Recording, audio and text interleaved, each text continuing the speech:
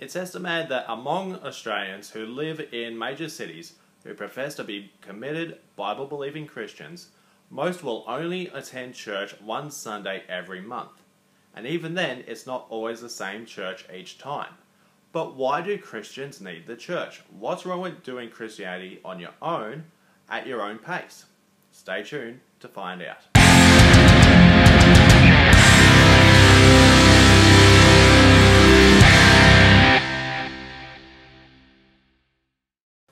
Every Christian is called to be passionately committed to a local church.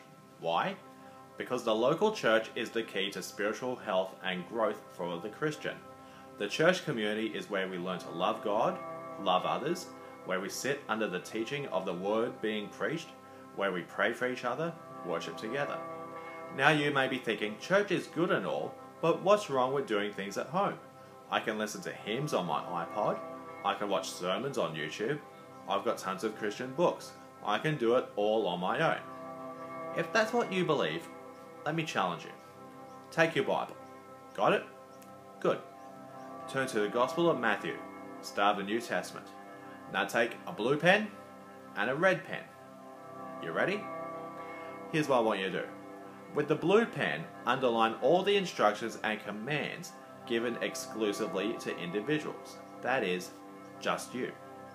Now with the red pen, underline all the passages that either A, involve another Christian, or B, are addressed to a group of believers. All set?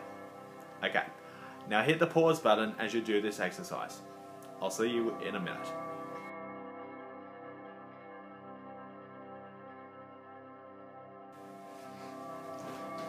Welcome back. So how'd you go? I assume that what you found was that the majority of New Testament commands are actually corporate, while those that are personal are fewer in number. For example, Matthew 18:15, if your brother sins against you, go and tell him his fault, between you and him alone. If he listens to you, you have gained your brother. In 1 Corinthians, the Apostle Paul repeatedly begins his instructions with the phrase, when you come together. When you come together as a church, I hear that there are divisions among you. So then, my brothers, when you come together to eat, wait for one another. When you come together, each one has a hymn, a lesson, a revelation, a tongue, or an interpretation, that all things be done for building up. And of course, Hebrews 10:23-25. Let us hold fast to the confession of our hope without wavering, for he who promised is faithful. And let us consider how to stir one another up to love and good works, not neglecting to meet together, as is the habit of some, but encouraging one another, and all the more as you see the day drawing near. So as we can see, the Bible does not explicitly command Christians to join a church. It assumes it as the norm. So too, the Bible uses very graphic illustrations to describe believers collectively. The first is that of a temple under construction in 1 Peter chapter 2. As you come to him, a living stone rejected by men, but in the sight of God, chosen and precious, you yourselves, like living stones, are being built up as a spiritual house, to be a holy priesthood, to offer spiritual sacrifices acceptable to God through Christ Jesus. For it stands in Scripture, behold, I am laying in Zion a stone, a cornerstone chosen and precious, and whoever believes in him will not be put to shame. Likewise, Ephesians 2, so then you are no longer strangers and aliens, but you are fellow citizens with the saints and members of the household of God, built on the foundation of the apostles and prophets, Christ himself being the cornerstone, in whom the whole structure, being joined together, grows into a holy temple in the Lord. In him you are also being built together into a dwelling place by God for the Spirit. It's a very simple illustration. Jesus is the foundation, while we are bricks and mortar that fit together as one. Speaking of this illustration, Charles Spurgeon had this to say of professing Christians who refuse to get involved in the local church.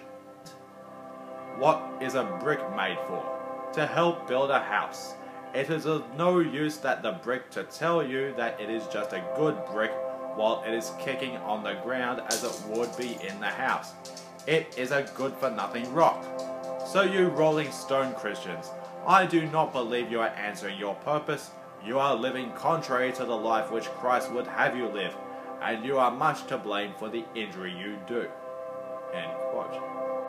I've been a Christian for nearly 15 years, but I can challenge you to find me a professing believer who has been intentionally avoiding the local church for 2 years or more, who doesn't have a pattern of unrepentant sin, who hasn't adopted some form of unbiblical heresy, who actually displays the fruits of love, joy, peace, patience, self-control, and has a genuine sense of camaraderie when they're around other believers.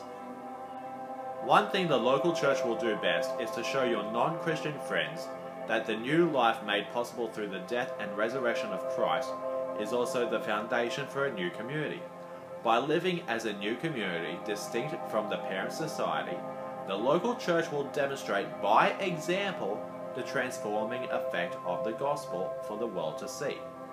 But others won't be able to see this if you are restricted by do-it-yourself religion. In that regard, church is far more better than a university Christian club or a community Bible study, or watching sermons on YouTube in your grandmother's basement. None of them can substitute a church that displays the distinct qualities of a God-centered community. So if you know someone who says that they are a Christ-following, Bible-believing, born-again Christian, but yet they refuse to get involved in a local church, feel free to send them this vid with the subject line, "This is for you." On the other hand, if you actually are that person, and you are starting to see that how you've been practicing your Christian walk is contrary to what the Bible says, what you should be doing, let me challenge you to do this. It's 2017. Let this be the year when God calls you home. Thanks for watching.